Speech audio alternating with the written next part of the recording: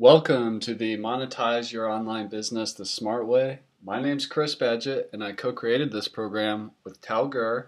And in this video, you're going to learn how to put an email sign-up form on your WordPress powered website.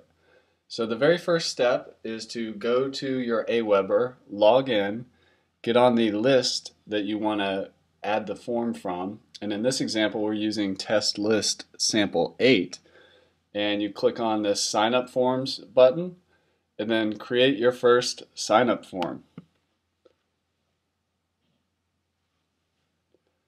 And in this example, we're just going to use the default design. So we're going to use this design right here. And we're going to click on go to step 2. And we can change our form name here to sign up form. And we're just going to use the basic version for the thank you page, but just keep in mind you can also put your own custom URL for where you want people to go after they initially sign up.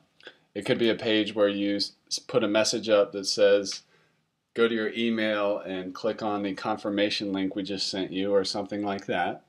But we're just going to use the basic version here. And click Save Your Form.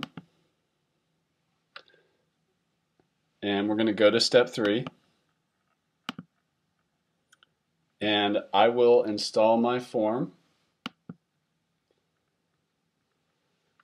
So all you have to do is copy this text right here, this embed code, and head on over to your WordPress website. And here we're going to put the form in our sidebar, so we go to Appearance, then Widgets, and we want to put this form in our primary sidebar. So in order to put that embed code, we're going to need a text widget there.